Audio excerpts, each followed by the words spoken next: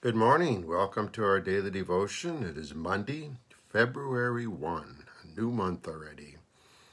I want to thank those of you that continue to watch these videos, those of you that continue to share these videos to get the word out to more and more people from all over the world, which is fascinating. Good morning, John. Good morning, Barb. Good morning, Sherry. Thank you for your donation. We appreciate that very, very much, especially from someone young like you. That is just so awesome. We're going to look at something, to study something today that's probably one of the most misunderstood teachings in the Bible. I see it all over the social media where it's misinterpreted. Morning, Kim. Let's read what we're going to study today in Matthew chapter 7. We're still in the Sermon on the Mount. Morning, Grace. Morning, Serena. Morning, John. Jesus said, "Ask and it will be given to you. Seek and you will find. Knock and the door will be opened to you. For whoever asks receives. Those who seek find. Those who knock on the door will be opened. Which of you, if a son asks for bread, will give him a stone? Or if he asks for fish, will give him a snake? If you then, though you are evil, know how to give good gifts to your children, how much more will your Father in heaven give good gifts to those who ask him? So in everything, do to others what you would have them do to you." Okay, what is Jesus saying now in these verses? Now here's what good morning, Roz. Good morning, Marcy. Good morning, Barb. We have to realize now that who Jesus is talking to. Remember, this is at the beginning of his ministry. This is his first teaching that he's doing now to the crowds. They didn't even know yet who he was. Morning, Veronica. They didn't know yet who he was. They didn't know yet he was from God, that he was God. They didn't know any of that yet. All they knew was that he had great teaching and he taught with power. So let's look at each of the promises. The first one, he says, is ask and it will be given to you. For the one who asks receives. Then the second one, seek and you will find. For those that seek, find. And then the last one, knock and the door will be open to you. Now, this knock and the door will be open to you in Revelation. And we'll go to Revelation chapter 3, where Jesus says this in Revelation. It says, "Here I am, I stand at the door and knock. If anyone hears my voice and opens the door, I will come in and eat with them and them with me." Jesus knocks on the door to our heart. He knocked on the door to your heart, each of you, and you opened the door and allowed him into your life. That's what Jesus meant when he said, knock, and the door will be open to you. Now, here's what's amazing to me. I was talking to my brother last night. We were watching Who Wants to Be a Millionaire? And I was telling him about a time when, years ago, in one of the shows, when he got to the $1 million question, and he said he was going to call his dad to get help. And when he calls his dad, he tells his dad, "I just want to let you know that I'm going to be a millionaire." Because he knew the answer. I knew the answer.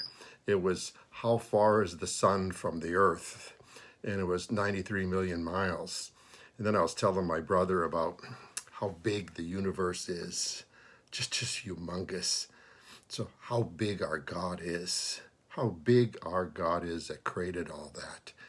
And then it amazes me that there's still so many people that refuse to believe in that God.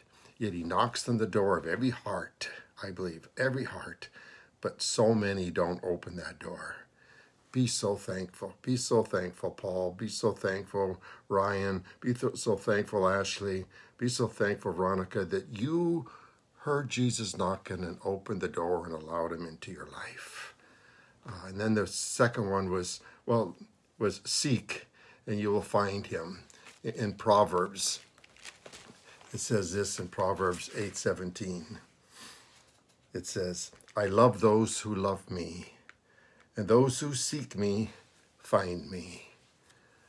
So he says, seek me. Those who seek me will find me, and those who open the door when I knock on it, I will come into their lives.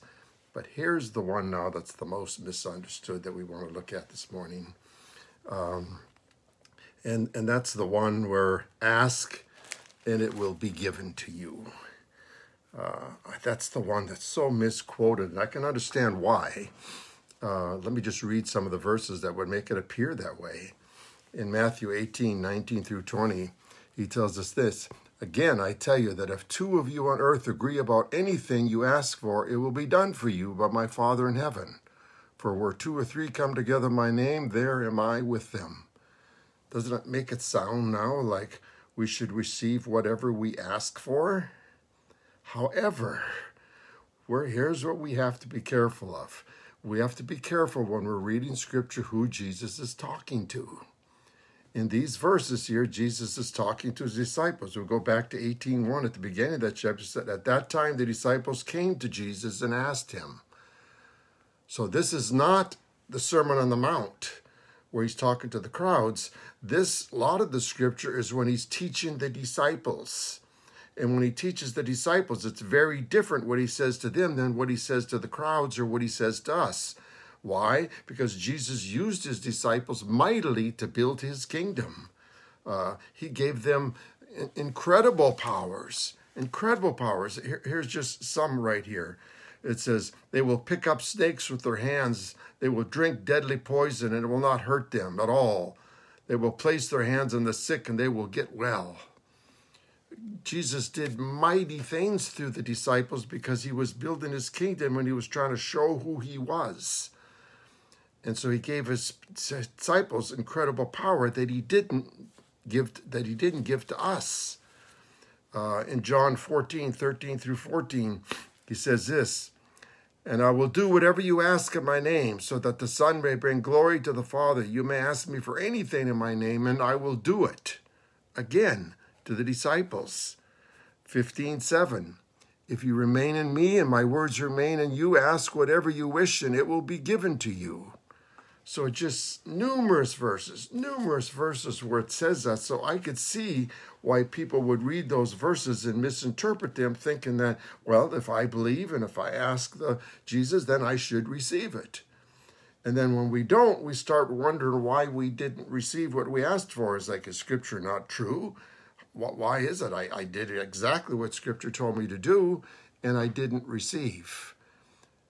Because he wasn't talking to us. He was talking to the disciples. So here's the verse that explains it to us, okay?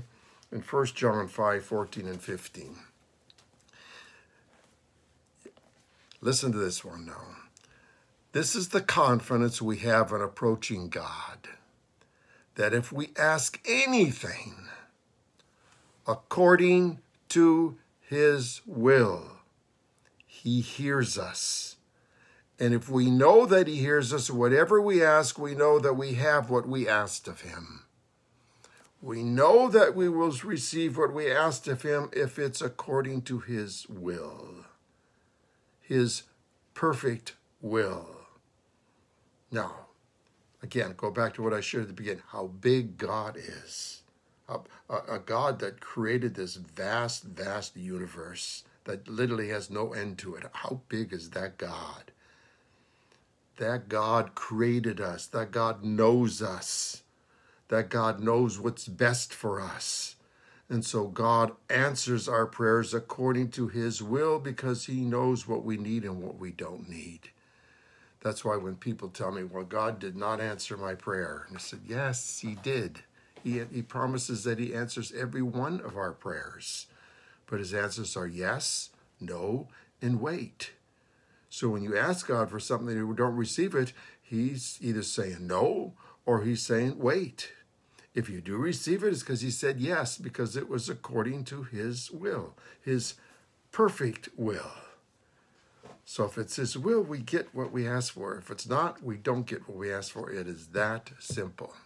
But boy, you have to believe this. You have to believe that God loves you and that God listens to your prayer and that God cares about you and that God answers every one of your prayers according to his perfect will. Let's go back to our reading. It says, which of you, if your child asks for bread, would give them a stone? Or if they ask for fish, would give them a snake? If you then, though you are evil, know how to give good gifts to your children, how much more will your Father in heaven give good gifts to those who ask him? If you as a parent, and most of you watching this are parents, if you as a parent know how to give to your children, know when to say yes, when to say no, when to say wait, if we know, and we're not perfect, we make mistakes, but if we do it with our children, how much more will God do it with us, his children, perfectly? Perfectly. Answering our questions, our prayers perfectly, according to his perfect will. So I hope you understand now when you read these verses, or when you see, I see people all the time on Facebook or something quoting one of those verses, ask whatever, have faith and you will be healed, believe and you will receive. Oh, but boy, we have to realize who Jesus was talking to, because he gave special powers to his disciples, because he was building his kingdom. It was a kingdom that was built way back 2,000 years ago that is here today. And he built it through his 12 disciples. I should say 11, because one of them betrayed him. He built it through his 11 disciples, so he gave them incredible gifts and powers that he didn't just give to everyone. So I hope this helps you, so when you pray, you understand how your prayers get answered. So thank you for watching. If this answered questions of yours, make sure you're willing to share this so it can answer questions for other Christians out there, or even for unbelievers. Tonight is our special message. I'm going to be doing a special message for Irene, Liz's mom, who passed away. I will be giving a special message for her. So that's at 7 o'clock tonight. For the rest of you, I will see you again tomorrow morning at 8 o'clock for our daily devotion. Thank you so much for watching these, for your commitment to these. It humbles me. It humbles me that you're willing to listen to me to learn more about God. Have a great day, and if you're willing, share this video. God bless you all.